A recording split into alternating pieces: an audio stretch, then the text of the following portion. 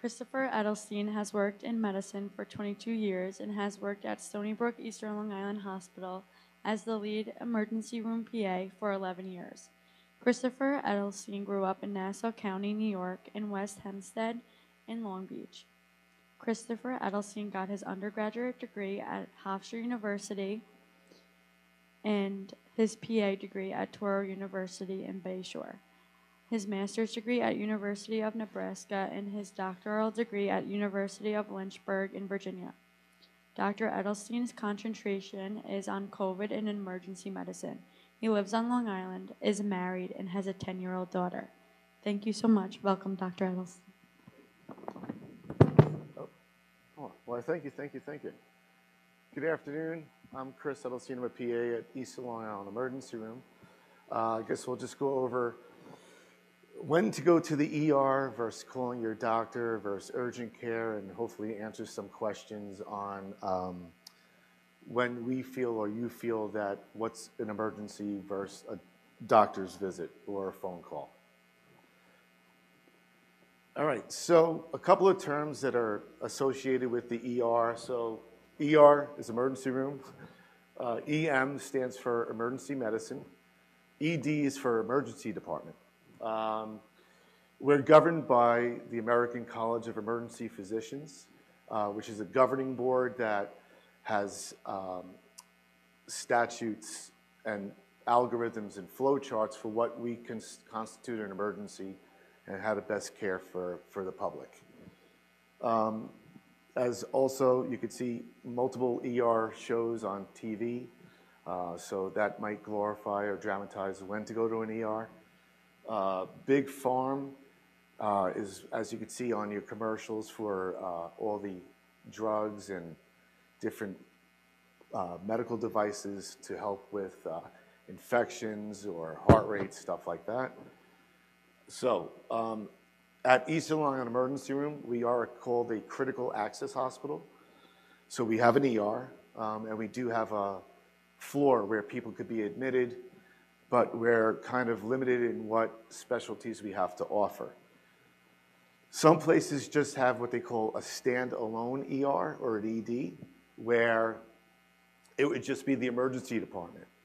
So if we needed to admit you, or if you needed surgery or anything else, we would have to transfer you to a hospital that had inpatient services, almost like Stony Brook, Maine, if you needed a specialty that we didn't offer at East Long Island ER. And urgent care, which I think there's one in Cutchogue, and some other ones, and we'll go over the difference between an ER and an urgent care, and when to figure out which one is good for you. So again, I work at East Long Island ER, one of the PAs there, working along with all the doctors. You'll also obviously will run into nurses, ER techs that might do your EKG or help you to the bathroom or collect some blood or urine samples, radiology for x-rays, and pulmonology if you need any help with breathing treatments or oxygen. So if you come to the emergency room, whether it's for, as we're going to go over, chest pain or a cut, sometimes we can't come up with the definitive diagnosis of, say, hey, you have bronchitis or you have pneumonia, but the main thing is to make sure that we're ruling out anything life-threatening or catastrophic, or making sure that we're not sending you home with a God forbid, an illness that we can't figure out. So sometimes you might not get a definitive diagnosis. We could say you have a virus, but we can't tell you definitively what it is. We could say you don't have COVID or you don't have the flu, but sometimes the testing won't yield us to say exactly what you have. All right, so like we were saying, in our ER here, we have ER doctors, PAs, nurses, respiratory therapists, PCAs or patient care associates that help you with some daily tasks during your stay in the ED, radiology techs that will get pictures of your chest or your arms, or God forbid if you have anything broken. The lab techs run your bloods and they report to us. and the pharmacist will help with your medications and our medications to make sure that we're not giving you something that has an interaction or you have an allergy to. Any questions yet? Everybody good?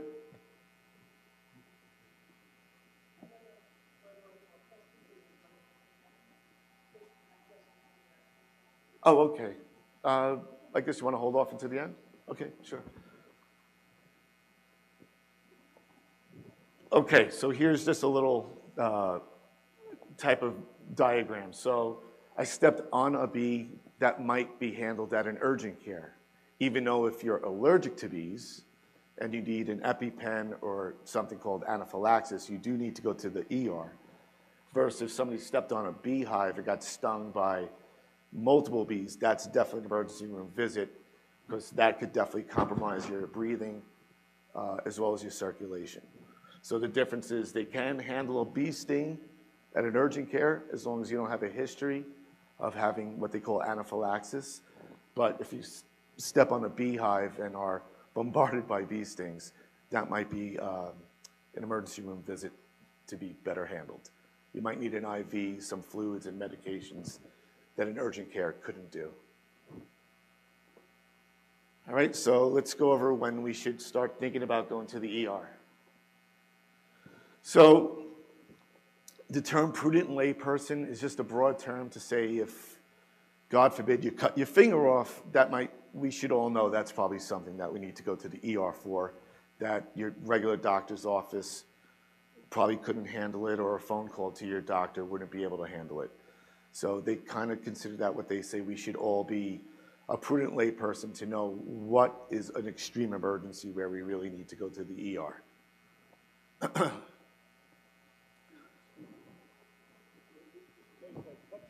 Only has hours up, certain hours. So if you get sick at night, you have no choice of which place to go to. Right? Exactly. We'll go over that for sure. But yes, I mean, we'll go over what that is. But if your care or if a place you want to go is closed, our ER is open 24 hours a day, 7 days a week. So that would be the obvious choice. So at Eli, we do have a pretty robust psychological services. So anyone with severe depression or thoughts of suicide, God forbid, that would not be something that could be handled, let's say, in a doctor's office or an urgent care. So that would definitely be an ER visit for a mental health crisis, which we are well prepared to take care of. We have psych residents now as well as a psych floor. So I'm pretty sure this is a common question, which I think somebody asked before. So wounds that need closure. So we all get cuts and scrapes and abrasions. So a cut that they say is greater than like what they say 1 centimeter, which might be like a little, like a ½ inch. If it's uncontrolled bleeding, because some of us are on blood thinners like Coumadin or Xarelto or Eliquis, that might be a reason to go to the ER. If we have diabetes, that might go to the ER because you might need antibiotics. And if it's over an area that won't close, so if you got cut on your finger right here and you keep doing that and it keeps opening and closing, you might need stitches. Now, could this be seen at an urgent care? Sure, but if it's closed, like this gentleman was saying, we are more than welcome to close wounds, treat them, antibiotics, and take it from there, as well as to make sure there's no foreign bodies in there. Sometimes if you break a glass, there could be a piece of glass in there that you don't know of, so we would get an x-ray to make sure there's nothing stuck in the wound.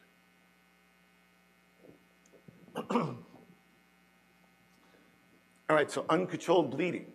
So this happens a lot with, again, blood thinners, Coumadin, Eliquis, Xarelto, aspirin, Plavix. So sometimes even now with the cold weather, you could get an uncontrolled nosebleed. You could be coughing up blood, which might be a sign of an infection or, God forbid, something worse. You could be bleeding in your urine or rectally, like a GI bleed, which might come from something called like diverticulitis or like a perforated peptic ulcer, which would only really be taken care of at the emergency room. So we would need to make sure that you're not anemic, that your coumadin levels are high or low, and you might need some IV support as well as a specialist to be seen. So this would not be seen at your doctor's office or in urgent care. It would have to be seen in the emergency room. Good? Okay. So head trauma, right, or trauma in general. You know, if you're banging your head like on a book, or you just, you bumped into something, that might not need an emergent care. But if you fall from a standing height, if you fall from a couple of steps, if you fall out of bed onto a concrete floor, and again, if you're on all those medications that are prone to you bleeding, that might need us to take a look at you to get a CAT scan of your head to make sure that you don't have any bleeding inside. Chest pain, that's a big one. Chest pain could be anything. It could be jaw pain, it could be shoulder pain, it could be chest pain. But there's really only a couple of ways to make sure that it's nothing dangerous. And that's either getting an EKG or checking bloods to make sure your heart bloods aren't elevated. Now, you can get an EKG at your doctor's office as well as the urgent care, but they won't get your blood back. So for chest pain, I would personally yield to go to the emergency room. If it's nothing, and you go home. But at least you're in an area where we could take care of you, God forbid it's something serious. Back pain, that's another thing. Back pain could be seen at your doctor's office. It could be seen at your urgent care. But it would be something like if you bent over to pick up a book and you felt a strain, fine. That might just be a back strain. But if you're having a back pain that goes to your belly, or if you have numbness in your legs, if you can't urinate, if you can't control your bowel movements, or if you're numb, that's an emergency room visit, because that might mean that there's pinching on a nerve, or you might have what they call an aneurysm, which would not be seen in your doctor's office or your urgent care.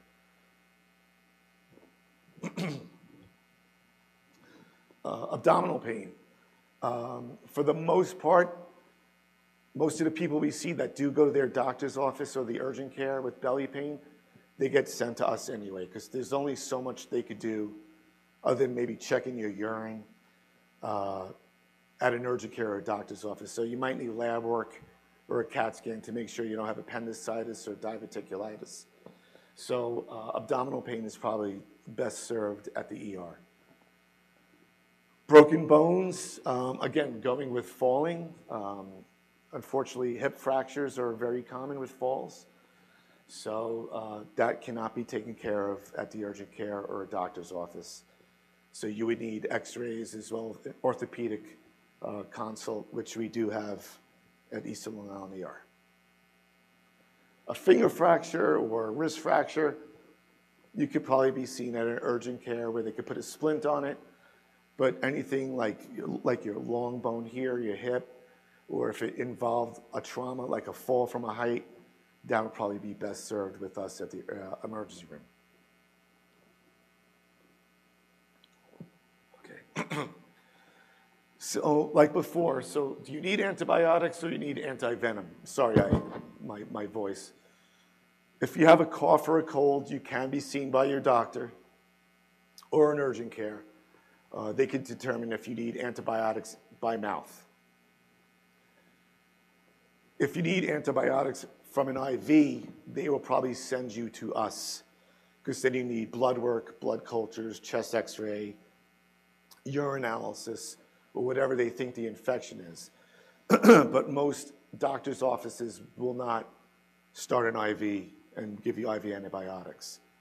And if you need IV antibiotics, you probably need to be admitted, and that would be through the hospital. Anti-venom, of course, that would be the emergency room. Not that we have many rattlesnakes or poisonous animals here, but any ingestion of any toxic substance or any exposure to anything poisonous, that would be an emergent care, as well as poison control to be involved.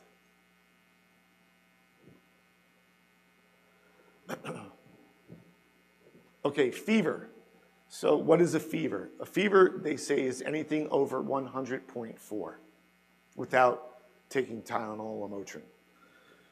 So this could be the first signs of something called sepsis. Like we were saying, it could be pneumonia or urinary infection, a cellulitis or a skin infection.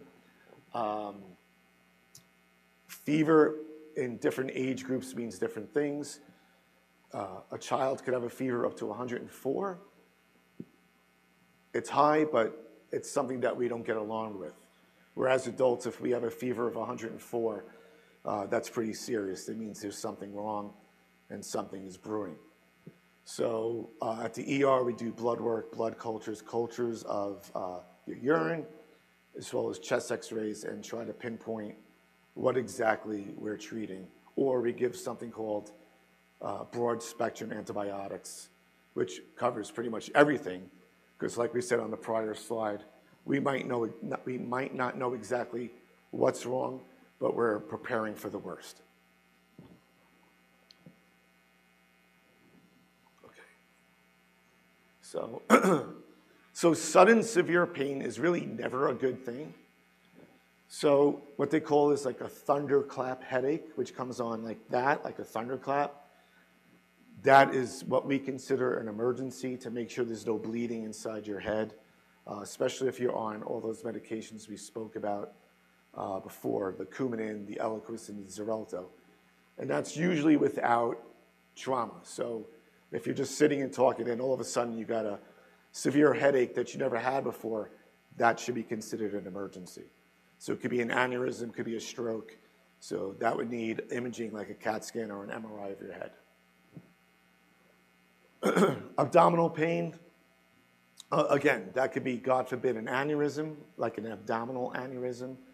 Usually appendicitis or diverticulitis doesn't come on suddenly, but it could also mean some compromise of blood flow, God forbid, to one of your organs, or it could be a kidney stone.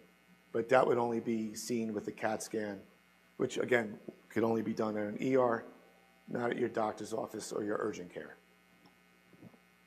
And back pain, like we said before, it could either be a fracture from sneezing, it could be a nerve issue, or it could be an aneurysm, which would need imaging. So acute allergic reactions. So like we said before, if you stepped on a bee and you know you have a prior allergy that needs an EpiPen where you turn red and you can't breathe and your voice sounds hoarse, that's the ER. Or if you are allergic to nuts and somebody, or you eat something by mistake that had nuts and you felt like your throat might be closing, that's an ER visit where we could monitor your heart rate, your breathing, and administer epinephrine to reverse the reaction.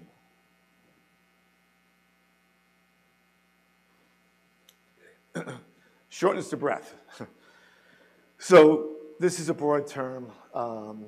It could either be that you have congestive heart failure, you have pneumonia, you have the flu, COVID, heart issues, but it is it can be seen at your doctor's office or in urgent care depending on how severe, but either the physician or the PA at those places will probably either refer to us or send you to us to get more definitive care, whether it's an x-ray or blood work.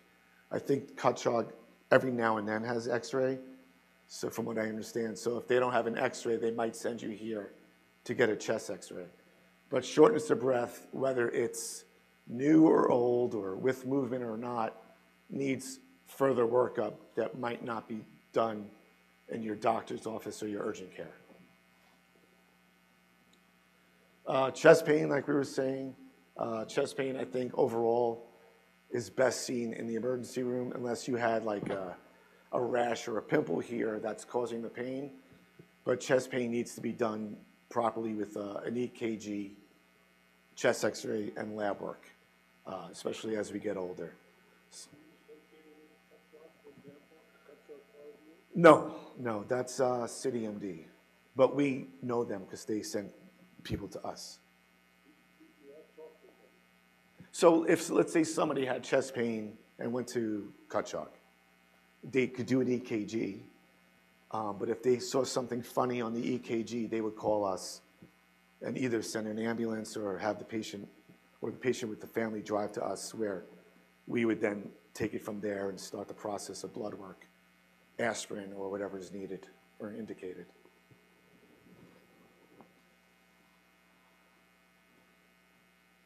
So new neurological deficits, or if you woke up, your face was drooping, or your speech was slurred, or you couldn't move your arm, and you were concerned about a stroke, that's obviously a 911 call. Whether or not they might take you to us versus going up island, because we're not a stroke center, but we do have MRI and we do have CAT scans. So that will definitely bypass your doctor's office and urgent care to make sure that you're not having either a TIA or a CVA or a stroke. So here's another type of thing. If you step on a mouse trap and you hurt your toe, you could probably go to the urgent care, but a bear trap that took some of your fingers off, it might be best with us. Okay, so when do we call 911? Definitely the neurological deficits. If you woke up or if you start experiencing signs and symptoms of a stroke, that's a 911 call. If you're in extreme pain and you can't drive or there's nobody to drive you, that's definitely a 911 call. The other benefit of 911 is they call us prior to you getting there. So we will have room ready for you, as well as one of us or a nurse preparing for your arrival, whether if it's your bleeding or chest pain or shortness of breath. So it gives us time to get prepared for you to come, whether it's 5 or 10 minutes. And it's a safer mode of transportation.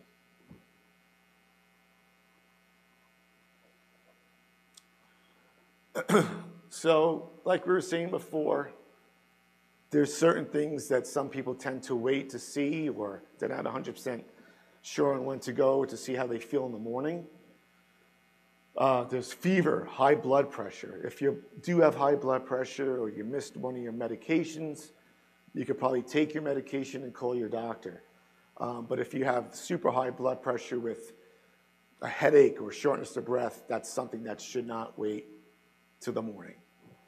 A rash, that could probably be seen by your doctor, unless, like we were saying, it's involving your airway or you just uncontrolled itching or it's spreading. Substance abuse and dependency, we do have detox there, but that's something that is sort of, if somebody's in withdrawal from alcohol, that could be very dangerous, and that needs to be seen and taken care of as well.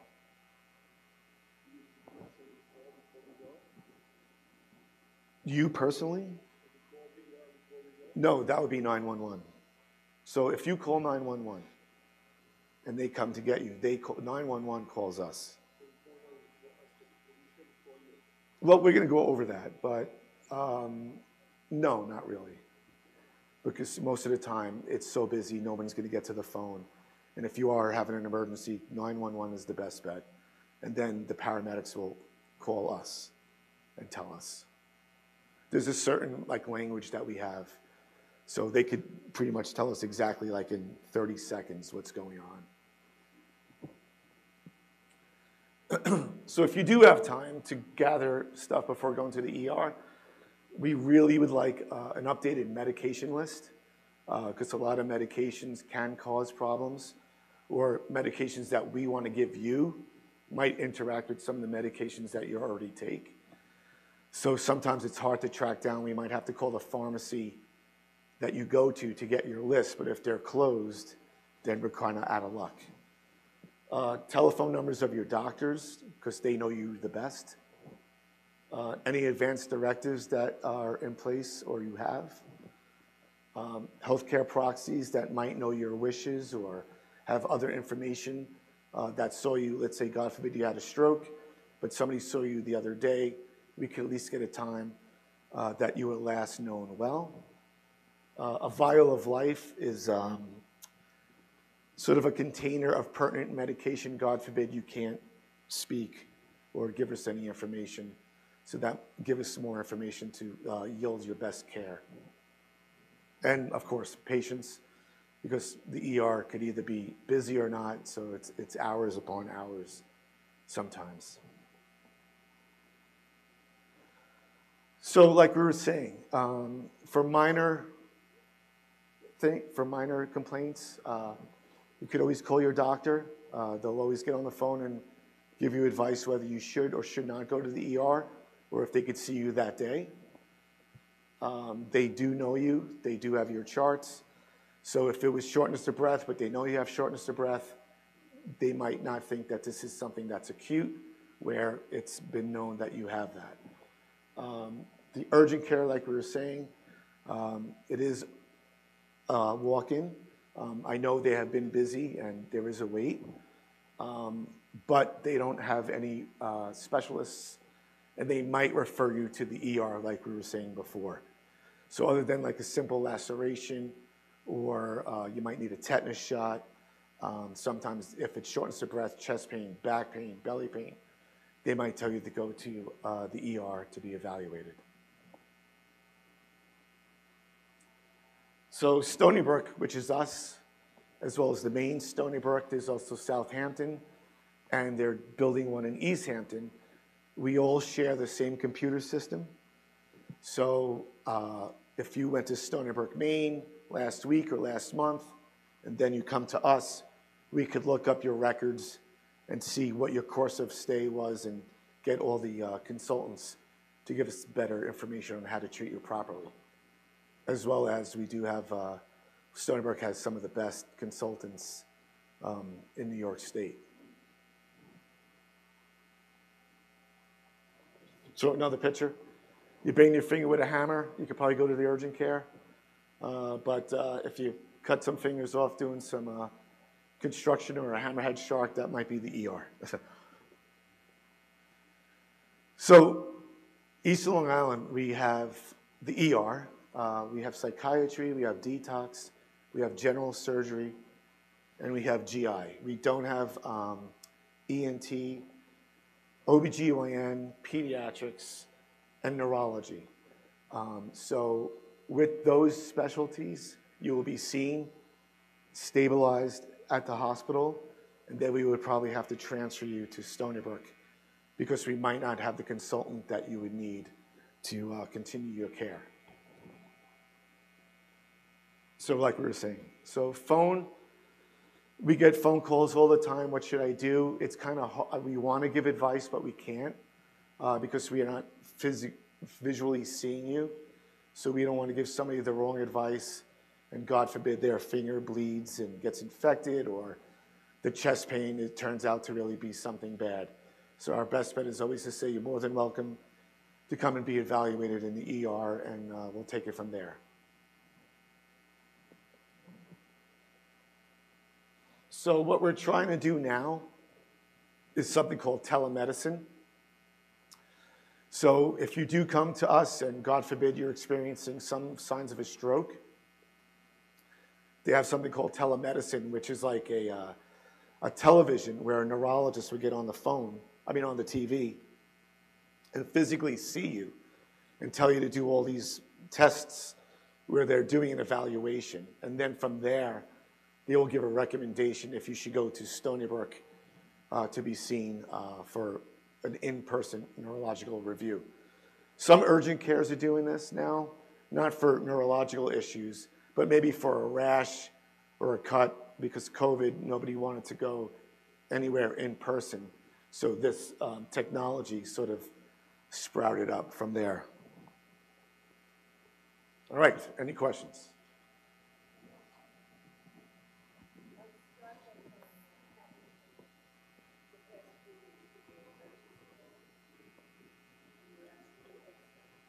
Oh, thank you, thank you. Oh, great. Good. I am not a prudent layperson. I think I've not had experience with really serious things, but I think everything's code.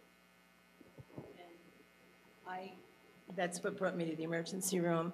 We have a problem here that I couldn't get a professional, a nurse or doctor, to tell me this isn't a cold. I did have a television thing with the doctor who doesn't know me, and I told him I had a cold. He gave me a cough medicine, which you guys prescribed to me. He handled it well based on what I told him. Mm-hmm. It wasn't a cold. Right. My brother took me to the emergency room and said, this is ridiculous. I had RSV. Mm-hmm. They got it before it became pneumonia, but my lungs were affected. And now that's just the history of where I need, which isn't your problem, I need to have access to someone to say, this isn't a cold, get there. Now the real question I have, you're not gonna like. No. If I am at the emergency room and I need to be transferred to a hospital, must I go to Stony Brook? And I know it's an excellent hospital, but if you continue to Stony Brook, it's like $300 by taxi. Yes. So, That is a major problem, and I would rather go to Peconic Bay. So here's my best knowledge of it.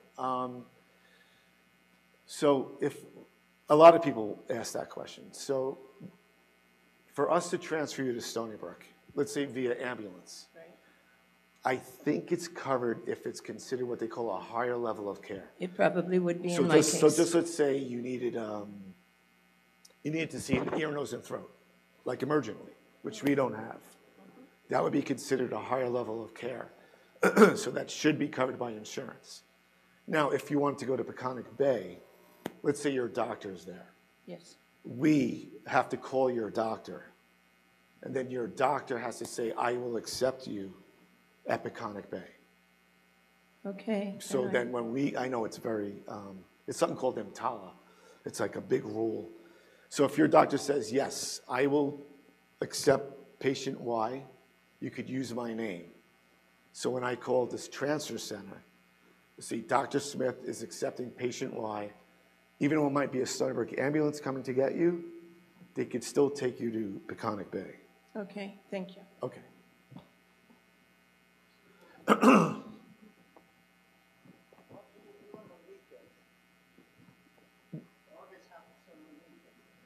The emergency room, oh, you mean your doctor or an urgent care? Or? Well, urgent cares are open. They're open like maybe to 5 p.m., but we're open 24/7. The emergency room is. So, yeah, but the urgent cares close around 5, I think, but the ER is always open, as well as Stony Brook is always open. Do you have access to our charts and records if they were from another hospital system? No. Many of us have moved out here from the city. My records are all at Mount Sinai. No, so they are working on that. It's something called, I think it's called Health X or Health NY. So let's say Manhattan. I know if you go to Mount Sinai or NYU or any of those integrated, you could get Yes, you the can get same them from both of records. them. But no, we don't. What I would normally do, like if you say, hey, I was just in, I don't know, Lutheran Hospital in Brooklyn last week, I would try to call them and have you sign a waiver that I could get your information, and then they could fax it to me. But no, they're not integrated as of yet. Stony Brook is, though, like we were saying before. So if you're seeing with us or at Stony Brook, I could see your records, but not from other institutions. Yeah, I know. They're working on it, though. They are working on it. New York State, I mean, yeah. You've made it quite clear that your doctor would have to approve going to Peconic Bay, for instance. Yes. My records are at Northwell, but my GP here is Lagone. So I would have to change my GP? No. So a lot of people don't want to go, let's say, to X, Y, or Z because they're not known there. So if push came to shove, I would have to call the ER doctor at Peconic Bay. Or let's say somebody wants to go to Southampton. Say, Mrs. X really wants to come there. Will you accept her? 9 times out of 10, it should be fine. But I can't just put somebody in an ambulance.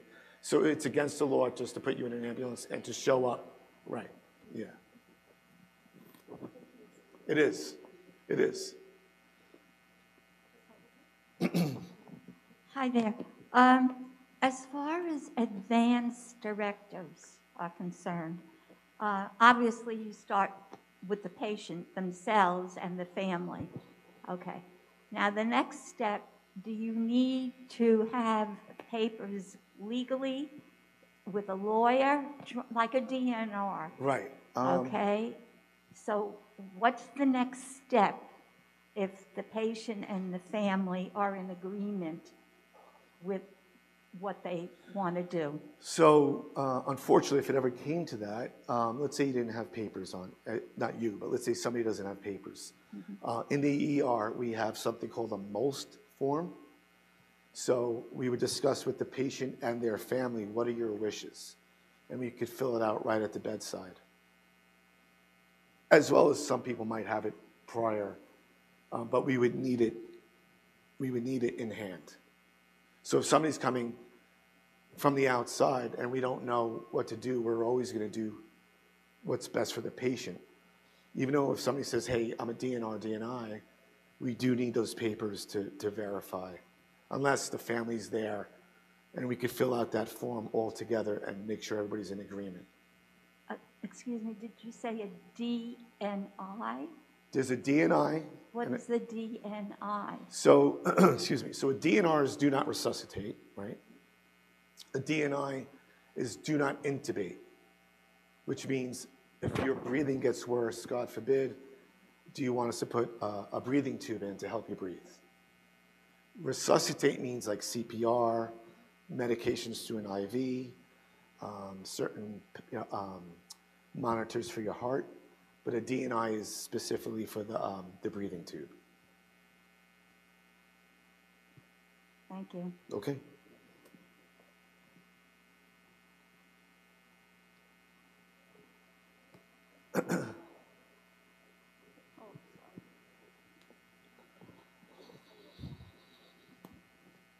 Good morning, Chris. Hi.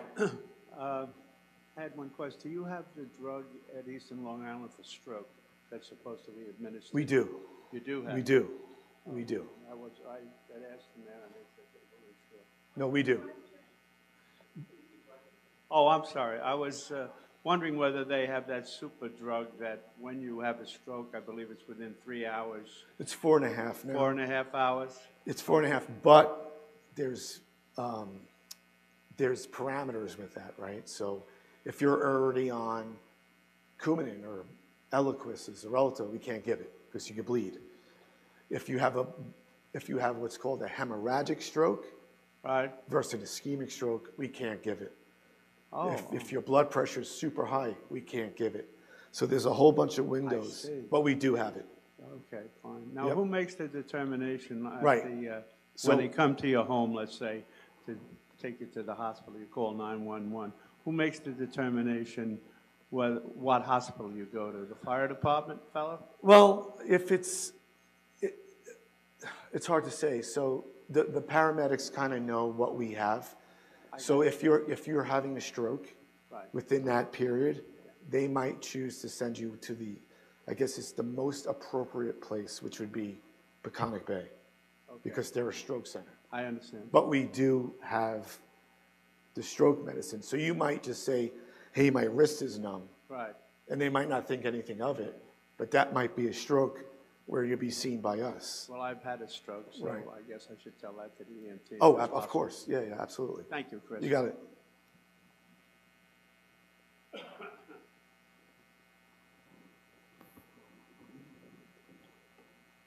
I just wanted to say that it's my understanding that if you are taken by ambulance, your papers are taken from the front desk at Peconic Landing and go with you to the emergency room. So all the health information that Peconic Landing has about you goes with you in the ambulance. Yes.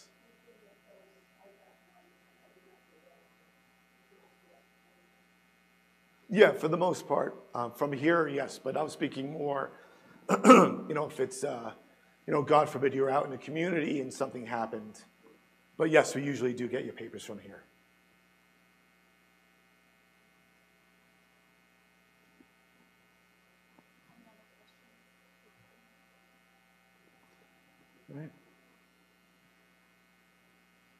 All right, thank you, guys.